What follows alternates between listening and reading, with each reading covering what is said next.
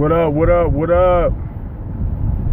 Shout out to everybody on the eBay Hustler page, man. Make sure everybody go hit that like and subscribe.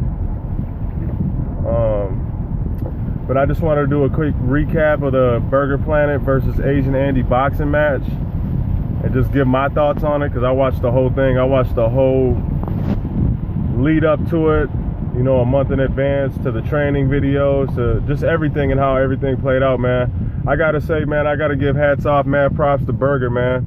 Hey, man, you're not the best fighter, dude, but to be honest, man, at least you had the fucking balls to go out there and stand up to everybody, man. Just like Dante and DJ said, man, you were about to go out there by yourself, dude, and it was you against like 30 people, man. So let's be honest, Ice Poseidon is playing both sides, man. One day he likes you, the next day he sneak dissing you and don't want you around and you creeping him out. So I don't know how to judge that dude, man, but just based from the outside looking in, Burger, you smashed that dude, man. First couple of rounds I'll give to Andy, but once you got it going, man, you definitely won. I mean, the low blows, that shit happens all the time in boxing, man. You know what I mean? It is what it is. Like, when you're in the middle of a fucking fight, sometimes your fists go where you don't intend them to, man. So aside from that, Vince, you ain't nothing but a little bitch, dude. This dude's out here trying to say, yo, I'm all about love and everybody getting along and supporting each other, and you come up and start socking them up, dude. That's a coward-ass move. And dude couldn't even get his hands free to do nothing. But aside from that, yo, if I would have been there and Burger's my quote-unquote homeboy or friend, I'm swinging on motherfuckers, dude. I don't give a fuck. The fight's over, and we supposed to be, you know, civilized people, and you want to start swinging on me because I'm speaking my mind, I'm socking you up, dude. And if you swing on my boy, I'm socking you up.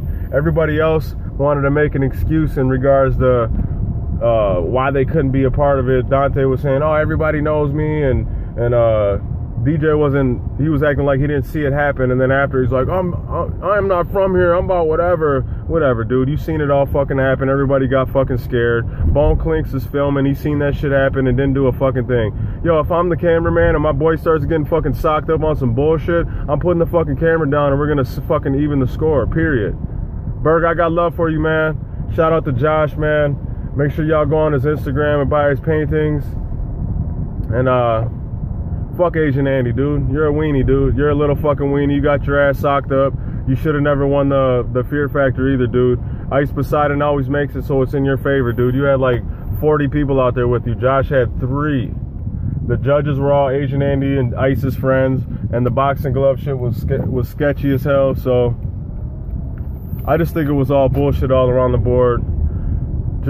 But at least, you know, they got it right on the poll on Reddit, man. But that shit was all bullshit. Shout out to Burger, man. You doing your thing, bro. I remember when you lost your page like a couple months ago, if that, dude.